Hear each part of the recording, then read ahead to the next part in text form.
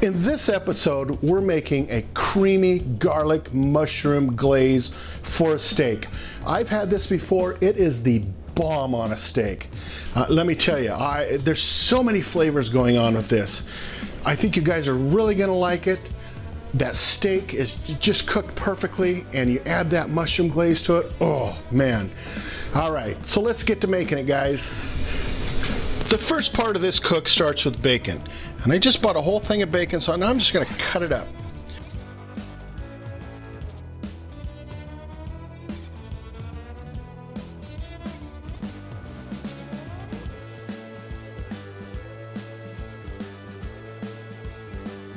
I'm gonna cut up about half of this, and I'm gonna transfer this to a pan and get it started. Let's add our bacon to the pan. Give it a nice stir, kind of break these bacon pieces apart. Now at this point, we just want this to cook on medium heat until they're almost crisp. We've been doing this for about 15 minutes. As you can see, we are getting close to crispy. I think it's time to remove the bacon and go on to the next. You get the idea how we do this. Leaving the grease in the pan, we're going to put in 2 tablespoons of butter, and we're going to melt it down. I'm going to start scraping up the residuals of the bacon too, because that's just flavor.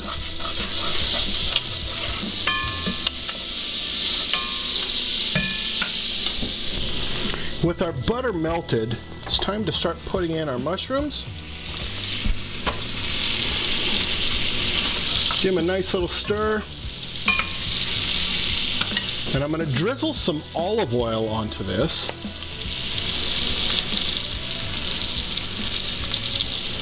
And then we're going to let the mushrooms cook for about 2 to 3 minutes.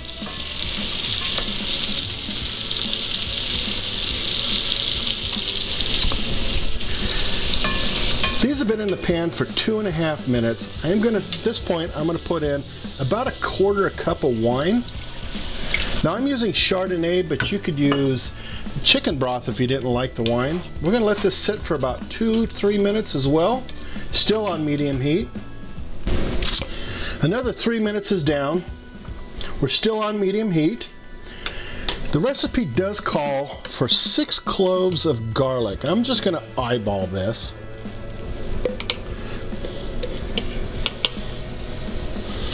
Looks good enough to me. I'm going to add it in there. Let it work its magic. At this point, I can smell the garlic, so now I'm just going to add some parsley to it. Not a lot, just a little. And then we're going to add some thyme to it, because that's just what we need is thyme, right?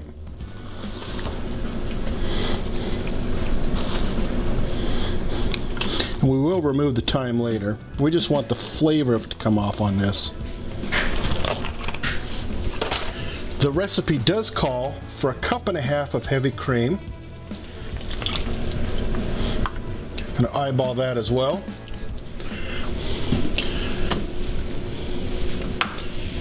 Stir it up. We're gonna reduce the heat. Let this thicken up a little bit, and it's time to add our bacon in. We're into this about 10 minutes. Give it a nice stir. I'm going to add some salt and pepper to it.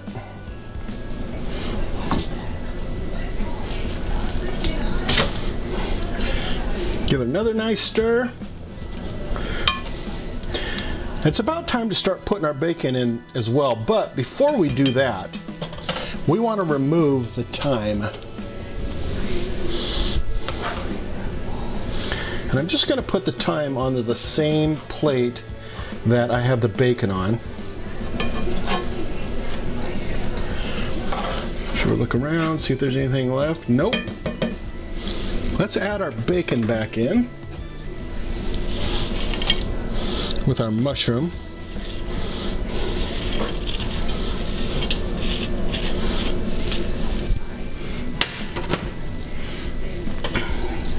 Stir it up.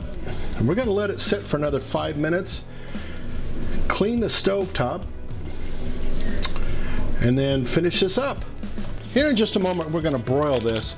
But before we do that, we wanna add some mozzarella cheese to the top. And we also wanna add some Parmesan cheese.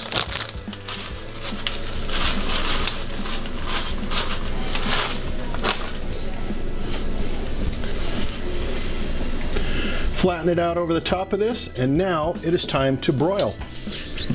Like I said, it's time to broil. Just put that in there and set the broiler, and then we're gonna have to watch it like a hawk, as you know. The next leg of our journey is the steak. And let me tell you about a steak.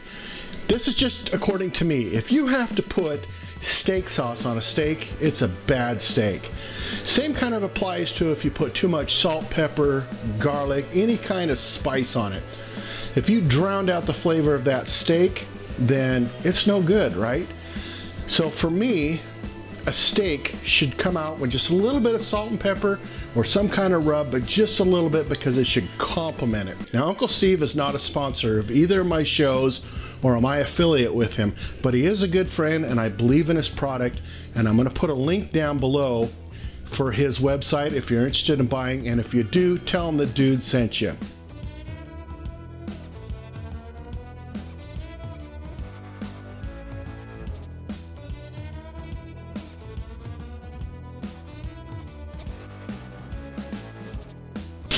Our steak is done. Time to move it off to the side because our mushroom garlic glaze is done. So at this point, the cheese is melted and it's nice and bubbly. Oh man, I'm gonna stir it all up together.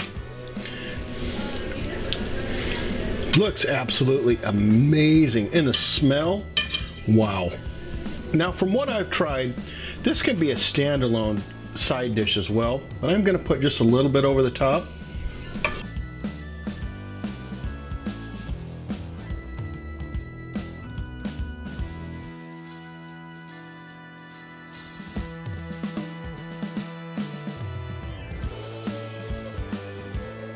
That looks awesome. I can hardly wait to eat it.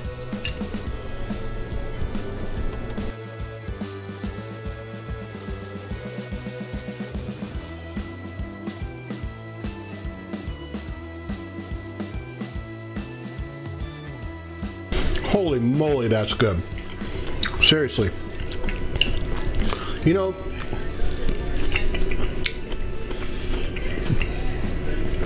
there's so many flavors going on here. Seriously. The steak works well with the glaze, and the glaze itself is awesome.